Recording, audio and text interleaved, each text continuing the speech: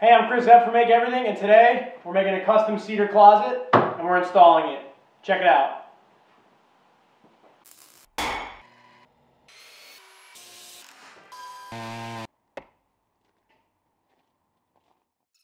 All right, so getting started with this project, I designed it based on the use of 3/4 inch cedar veneered plywood. And it was something that I knew I could get locally, but turns out a lot of people have never heard of. I get a lot of questions about that, about this project. So this is just, it's 3/4 inch, regular 3/4 inch plywood with the aromatic cedar veneered on both sides. It was pretty clean, very stable. All the pieces were really flat. So me and Macklin just ripped them up on the table saw to get the general rips down. And then we sorted through the material. The client had some specifications as to how they wanted the closet to look. So we just went through all the boards and made sure that we didn't have too much of that sapwood streaks. And I had a cut list and a pretty elaborate drawing of the closet already done. So I was able to go through and label the pieces so I knew, which was going to be a side panel, which was going to be, facing out, and which was going to be shelves. So it's helpful to have a second set of hands here to move these around and sort of get the shop organized. Now, once that was done, it was about cutting up my shelf parts, and this can be one of the most time-consuming parts of building any sort of cabinet. Now, for this purpose, I used my 18 volt, or this is actually a 36 volt Makita Track Saw. It uses the 2 batteries instead of 1. And you'll see I put the pink foam down underneath it. And what's nice about this setup is that I'm able to just lay my boards down and mark out my cuts, drop my track on there, cross cut. I don't have to worry about the depth of anything. And I can just make all my shelf cuts and move on to the next one. So this is, sort of the first time I'm using the track saw for this purpose. Normally I would just use my table saw and cross-cut shelf parts like this, or use the miter saw if I can. But I felt like this gave me the best result that I've ever gotten when doing this operation.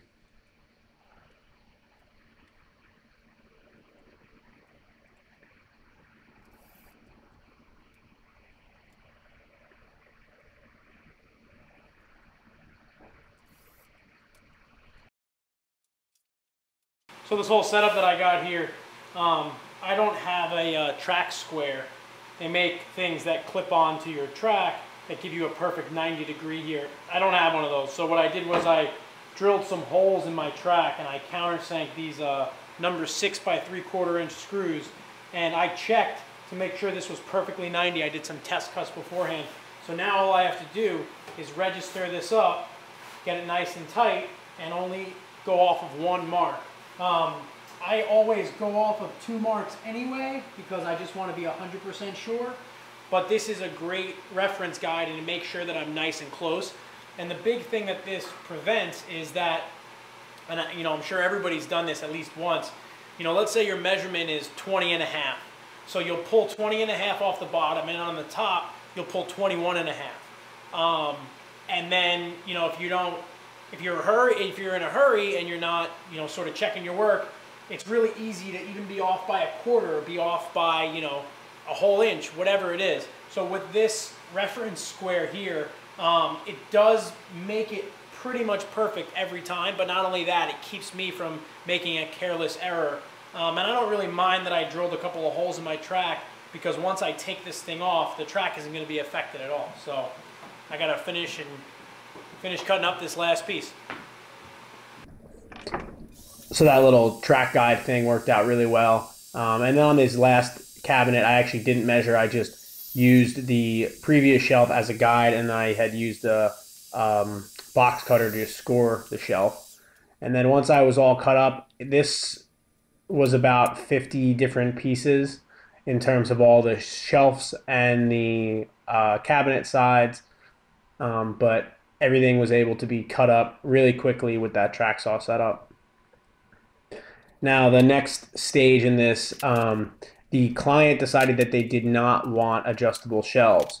So I devised a way to make a router jig to route a rabbet in the shelf side panels And I felt that this would be the fastest and most efficient way for me to do it. So you'll see what I did there was I screwed a piece of scrap material down to my table, and now I'm using this track guide that I made, and this is just a piece of it's 3/4 inch plywood and then some 1/2 inch MDF. I actually have a whole build video showing how I built this router sled, and there'll be a link to that in the description.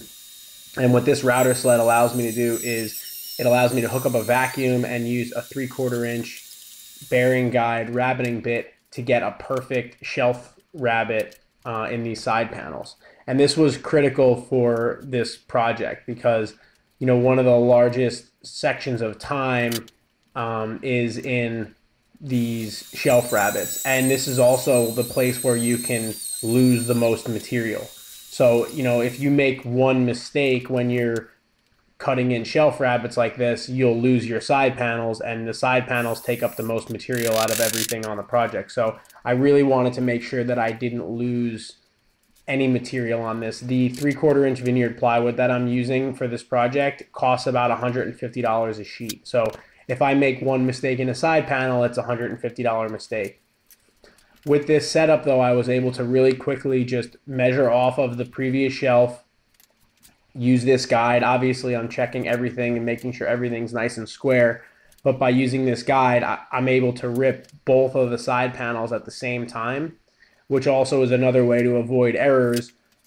This lets me know that everything's going to line up and be nice and square when I put these two pieces together. So you can see how I'm pushing against that piece of scrap material that's on the table, and then just measuring off the next, you know, off the previous shelf and running the whole setup again. All in all, this worked out really well to, you know, get these in. The 3/4 inch bit that I used was pretty tight on this particular material. You know, usually 3/4 inch plywood is slightly oversized, but I think because of the properties of this veneer, this actually measured a tiny bit heavy over 3/4, which was nice. It gave me a really nice interference fit on all these shelves. In order for me to get the shelves in, I actually had to bevel the edges that went inside the rabbets, which was good. It made sure that everything stayed really nice and tight. So I'm just using a cordless belt sander to just bevel the edges, and that's not going to be seen because the whole thing is going to get a face frame on it, and all the nosings of the shelves are going to hide any of those bevels. But just as a test fit, I wanted to bevel everything and, you know, bang this thing together and just make sure it all fit together before I glued it. It's important to do that kind of test fit on something like this, especially because this was the first time I had used that particular jig. I wanted to make sure that everything stayed nice and square. But you can see even without glue, the whole thing is really tight and stayed together really well. Now that I know it's going to work, I brought it over to the other side of my bench and I laid it down on a piece of the veneer plywood to keep it from getting damaged in case there was any imperfections on my actual worktop. Taking the shelves back out, getting myself some glue. I'm cleaning out everything and just adding glue to all these rabbets and putting all the shelves back in place, making sure everything's nice and tight and square. I had also established which was going to be the front of the cabinet at this point, which is the side facing me, and I just am prioritizing all those shelves so that they're nice and tight with the front. I'm not so worried about the back because they're going to get a 1/4 inch cedar veneered plywood on the back as the back of the shelving unit. So if there's a little gap there, I can close that up with the backing. So just adding my glue, making sure that everything's positioned nice and knocking it all in place.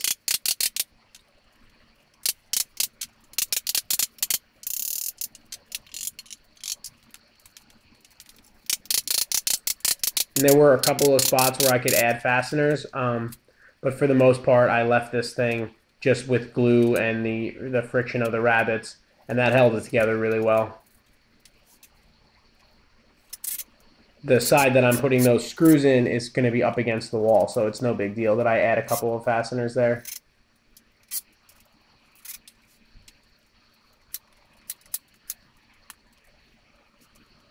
Same thing with the top where I just added those nails. There's going to be a crown that goes up to the ceiling, so you won't see those.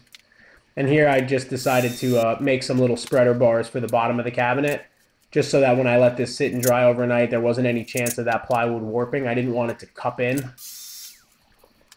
So these are just screwed into the end grain of the plywood, and these will come out once I make the other section of the shelving unit. Making sure everything's flat and square.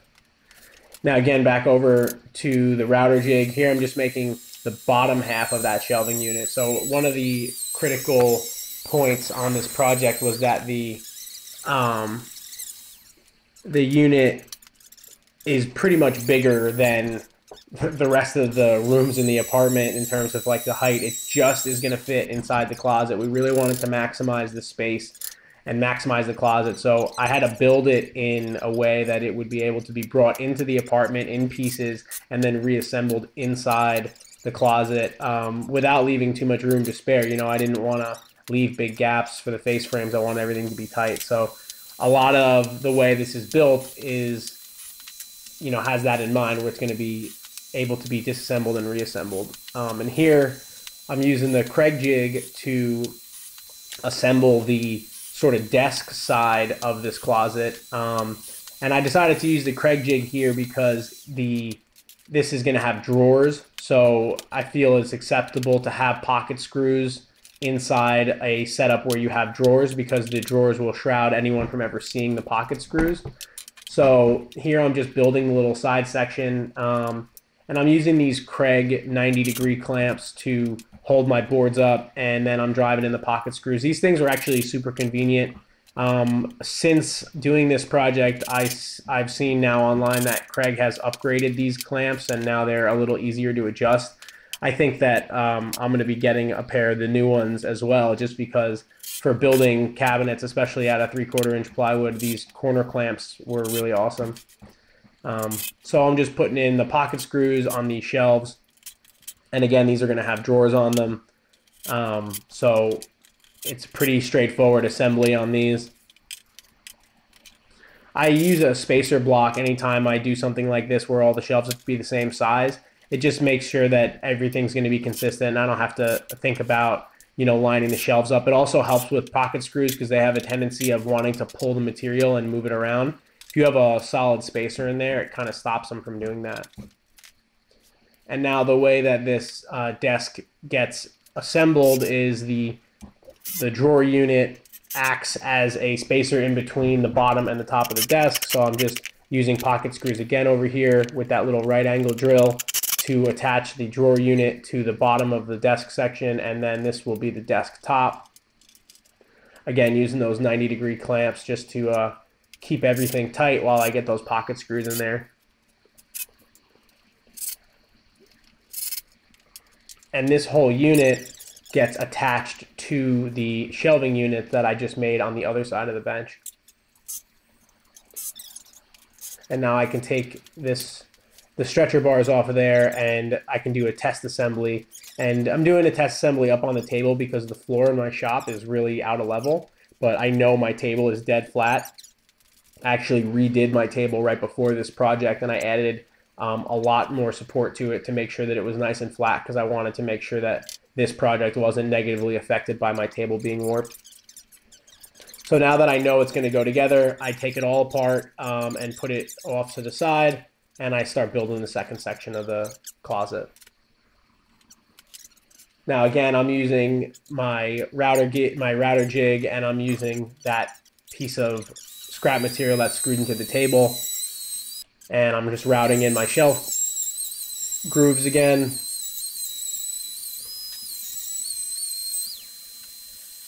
At this point, I had done enough of these where I had really good control over the jig, and this part went a lot faster than the first section.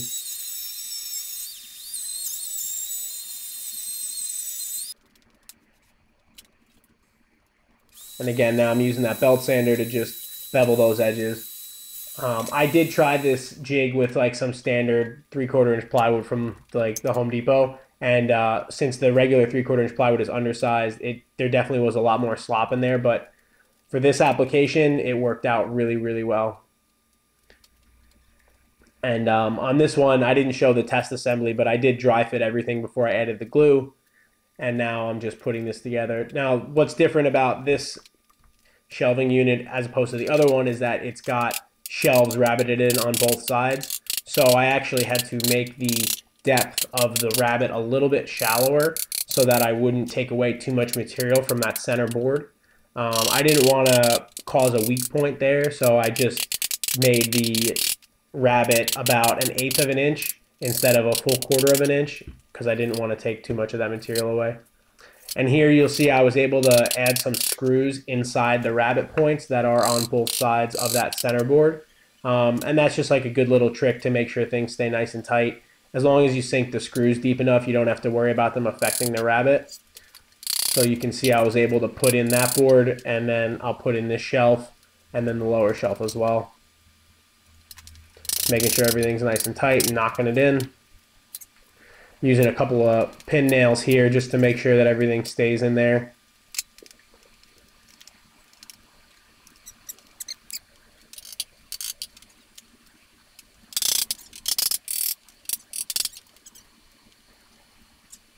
And just checking to make sure everything's nice and square and exactly the right size. I had left this top board a little bit long, so I had marked it out and cut it down. And then this I'm able to screw in from the sides because it's going to be hidden. And same thing with the bottom. The bottom I'm able to use nails and screws just because you're not going to see it. And now again, I'm spending some time here just like putting screws into the side. Anything that's not going to be seen, any side that's not going to be seen, I'm able to use fasteners. The glue is definitely strong enough, but I like to use screws where I can. And here, since the side of this closet has to be assembled on site, I wasn't able to do a sort of hidden fastener system for there, so I had to put a piece of wood. I marked that out, and then it basically put me into the task where I had to plane down my cedar. I was able to buy 4/4 rough cut cedar from my lumber yard where I got the cedar veneer plywood. It took a lot of cleaning up to make it usable. It was a little unfortunate. The selection wasn't so great. So what I'm about to do here is I'm going to use the track saw to square up these boards so that I have a nice reference angle for when I'm going to rip these on the table saw. So the track is going to give me a perfectly straight cut and minimize the amount of waste. So using the track saw as basically a joiner here, like I just explained, I'm able to make the best out of the material. Like I said, was not so great. It took a lot of cleaning up to really get it usable, and there was a good amount of waste just in pieces of this material that were totally blown out and full of knots. So with the track saw, I was able to clean it up and then take it over to the table saw and rip down my nosings and all my other solid wood material that I needed.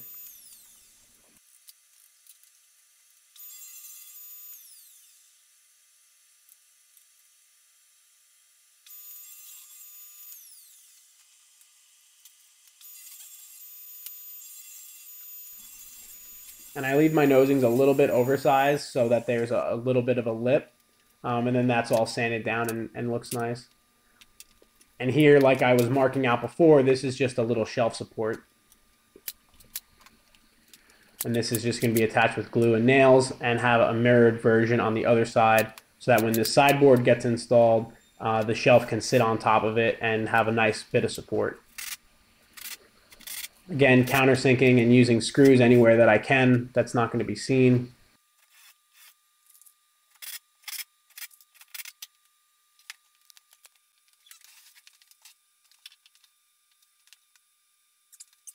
And here you can see that little shelf support, and basically just a small shelf's going to sit on there.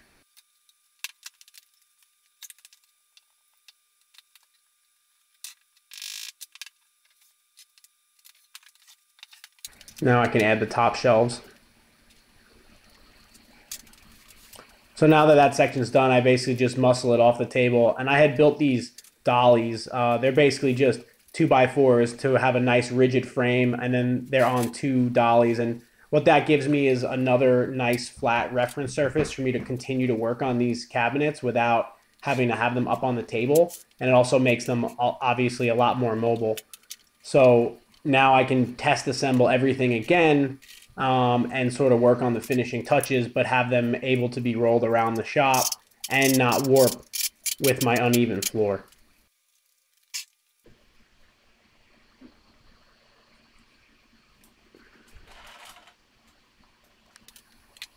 There's just one more cabinet section that I have to make, which is the top of the triple cabinet. And the way that I did this was I just did glue and screws from the top, because obviously you won't see it if it's up against the ceiling. And I found that this is plenty strong. These are also going to get pocket screwed down into the top of the cabinet, so there's not really a huge factor of force on them to move them. The biggest challenge here is just making sure that everything lines up and stays nice and square.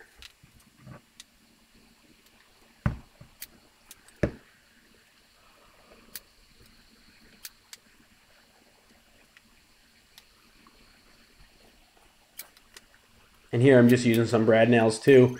The brad nails just help keep anything from shifting. This is a method that I use a lot whenever I build any sort of cabinet that I can have screws and fasteners that, you know, are on a hidden side. And here you can see how it just lays on top of there, and then it's got some pocket screws that are going to drive it down into the cabinet.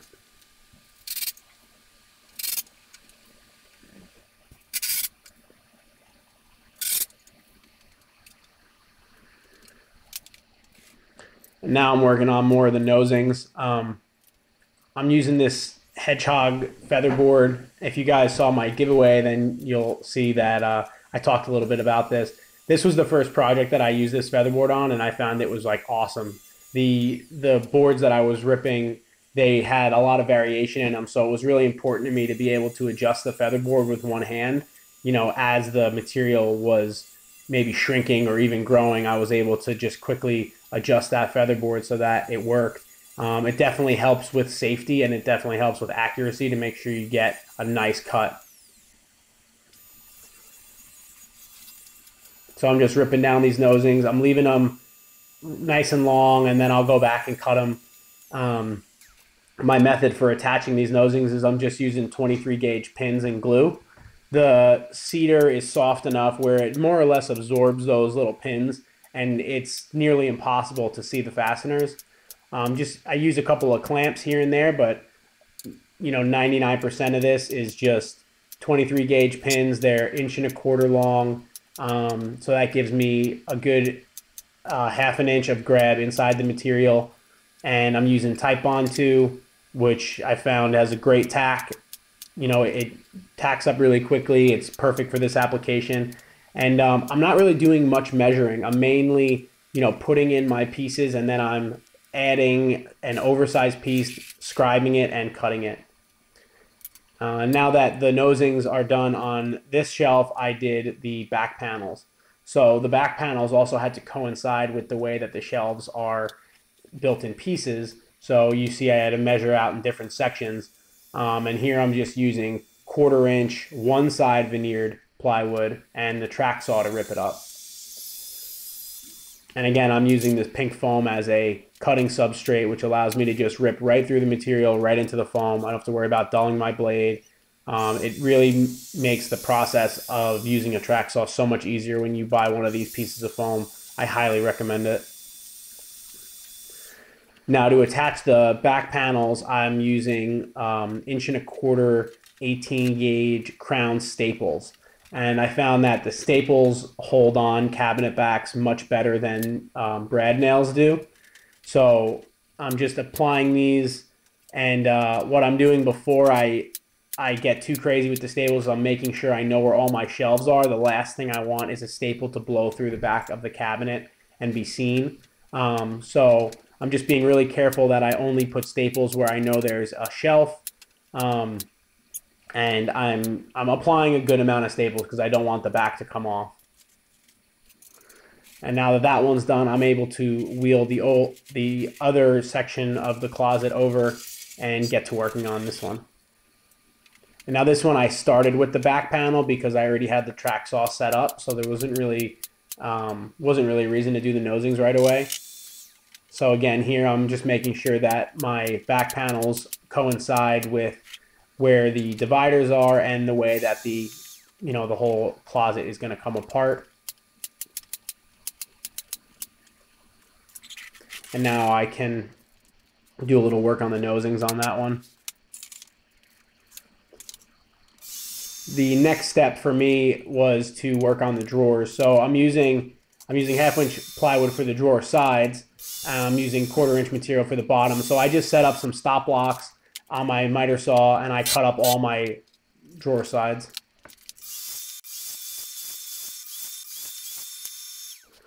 And then since I'm using 1/4 inch material for the drawer bottoms, I set up a dado stack on my table saw and I rip a groove into all my drawer sides so that I can get that drawer bottom rabbited in there. And I decided to use the 1/4 inch aromatic cedar for the drawer bottoms. I just thought it'd give it a nice look and a nice effect.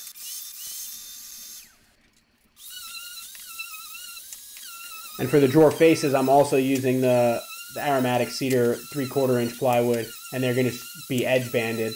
Initially, I wanted to use solid cedar, but because the material that I could get was really, not up to par, I felt that it would be best to just use the plywood again. And now for assembling my drawer boxes, I'm using brad nails and glue. And then I'm sliding in that 1/4 inch drawer bottom and adding the back. This is a really simple method for building drawers. I found that it still leaves a really nice strong drawer. This is 1/2 inch Baltic birch. It's really stable plywood. So I build my drawer boxes. I make sure I sand the top edges and, just move on to the next one. It's a very repetitive process, but I found that it gives really consistent results.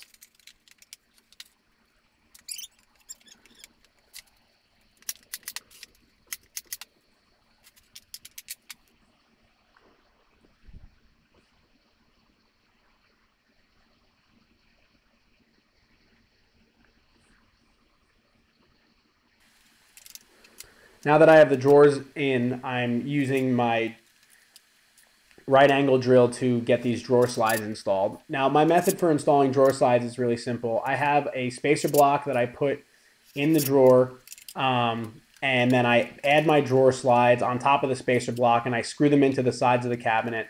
Then I use another spacer block underneath the drawer box. I pull out the slide and screw that into the drawer box itself. I found that I can pretty much do these consistently with no adjustments just by using these little spacers. I'm very cautious as to how deep I place the drawer slide into the cabinet. It's sort of specific to what you're doing. In my case, I had a 3/4 inch face going on these drawers and a 3/4 inch nosing, so I made sure all my drawer slides were spaced back 3/4 of an inch, and I didn't have to adjust a single drawer on this project. So this is just a really quick and easy way to install drawer slides just by using some scrap wood. The right angle drill here is also really, really helpful for this application because you can get it in there on these tight drawers and these tight cabinets. So, they make adapters for a regular drill. I definitely think if you have to make small drawers like this, these are about 12 inches wide, definitely look into that. And you can see I left my drawer boxes pretty tall. I wanted them to, be able to hold as much stuff as they possibly could. It's all about efficiency on this closet and maximizing the storage. And now moving on to the other side, you can see, again, me using these little pieces of wood to attach these drawer slides. Again, really simple. I'm just using those spacers. I use the same spacers just on their sides when I'm doing the drawer section of the slide installation. Now that all the drawer slides are installed, I'm measuring for my drawer faces. I don't like to do this until everything is pretty much done. So now I'm just making sure that I have really precise measurements of my drawer faces. Every drawer face, on a project like this, every drawer face was a tiny, tiny bit different. So I just made sure that everything was marked out, and I spent a lot of extra time just making sure everything was cut correctly. I'm also taking into account the thickness of the edge banding. I want there to be like a 1/16 inch reveal around the drawers, and I have to assume that the edge banding is going to add some material, so I have to undersize my cuts just a little bit. And I'm just ripping and cross-cutting everything on the table saw for these.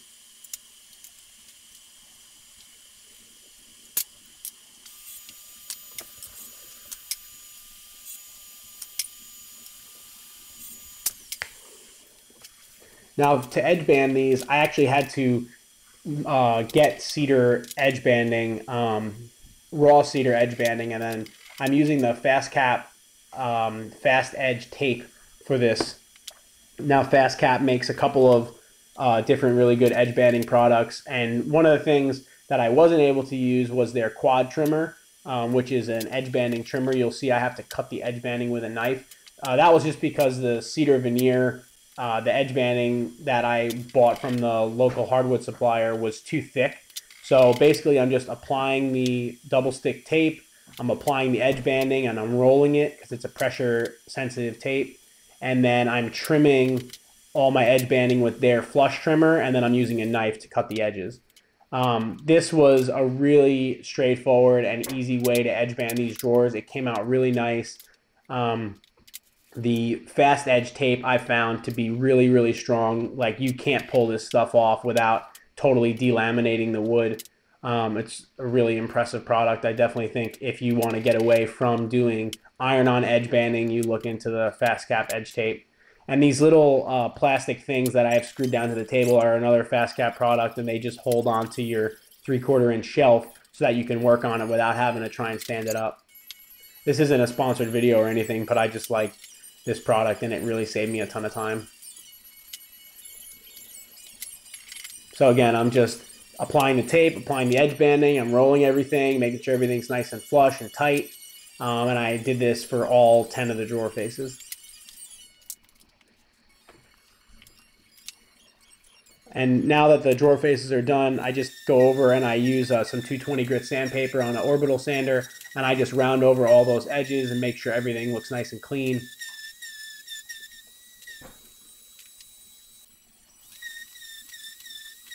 The big thing with edge banding is I want it to basically disappear. I don't want you to be able to tell that there's a piece glued on there. So I want everything to blend nice, and some 220 sandpaper can really make sure that that happens. Here's how I like to do drawer fronts. Take a hot glue gun, take the drawer front, put some spacers underneath the drawer front, put 2 dabs of hot glue, stick the drawer front on, and then you go back in and use screws. So doing these drawer fronts this way with the hot glue is something that I've been doing for a while. I found it works really well. The little cordless hot glue gun that I'm using there is also like a really great tool to have in your toolkit. It's like 30 bucks from Home Depot, and yeah, it's Ryobi and it uses Ryobi batteries, but to have a cordless glue gun on a job site, you would be surprised how much stuff you'll use it for. Something that I didn't do on the last set of drawers was I didn't add any tape to pull the drawers back open, so I had a bit of a struggle to get those open afterwards. But again, I'm just using the hot glue and gluing those drawer fronts on with some spacers. And again, like I explained, I'm just using business cards as spacers for my drawer fronts, and that gives me enough of a clearance around them so that they open and close really smoothly. Now, the nice thing about the hot glue is, you know, I can position all these drawers, and if I realize that I have a problem, then I can always just pop them off, and I can also sort of streamline the process of doing the work, because now that, you know, I'm hot gluing all the drawers and then I'm going back and I'm screwing them in all from the back at once. So it's less time, you know, putting down tools and picking them back up. So once we install these drawer fronts though, these cabinets are basically built, and they're, you know, we've done all we can inside the shop, and the rest of it will be done on site. You'll see that there's some edges that are off on the sides and on the bottom of the cabinet, and that's because we're going to do all that stuff when we get to the house. All right, so now we're in the client space. This is the closet, and you can see it's pretty tight. I'm shooting this with a fisheye lens, so it sort of distorts the room and makes it seem a lot bigger than it is, but you'll see when we get the cabinets in there how tight everything is. Now, getting the cabinets into the apartment was a little bit of a challenge, but getting them into the closet was more of a challenge. Now, the floor and the walls were out of level and out of square, so I left a good amount of room for shimming, and we had to do a little bit of messing around with these to get all the joints nice and tight. I had come and done field measurements prior, but you never really know how the floor and the walls are going to affect your cabinets until you get on site.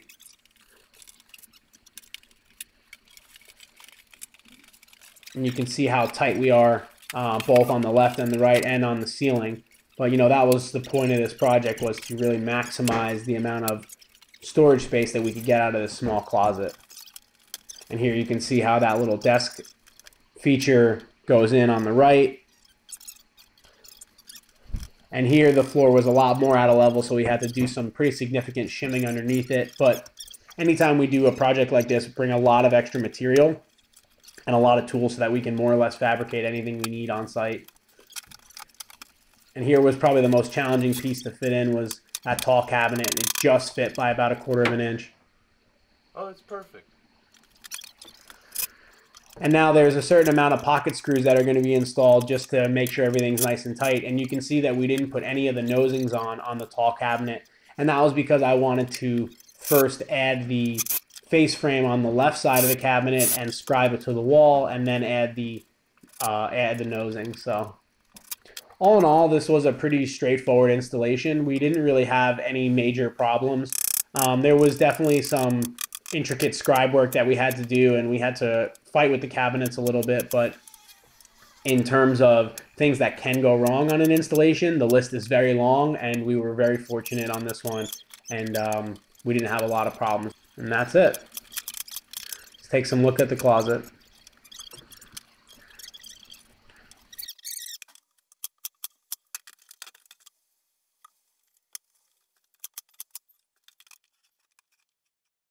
The total installation took about 6 hours, but it came out really nice. And I'm really happy with how this project came out. It looks great in the room, and it's really like the most efficient use of this space, I think, with the combination of the drawers, the hanging, and the shelves. All right, that about does it for this one. This was a long project. It was exhausting, but I'm really happy with how it came out. Thanks for watching. Don't forget to check out our Instagram, @MakeEverythingShop, if you want to see behind the scenes stuff. When we do a project like this, there was a lot of stuff on the story, a lot of photos that I posted throughout the build of these. The link to the router sled that I used in this, the video for that is in the description. If you want more info about the shop, if you want any Make Everything gear, check out our website. And don't forget to like and subscribe to this channel, and we'll see you on the next video. All right, thanks.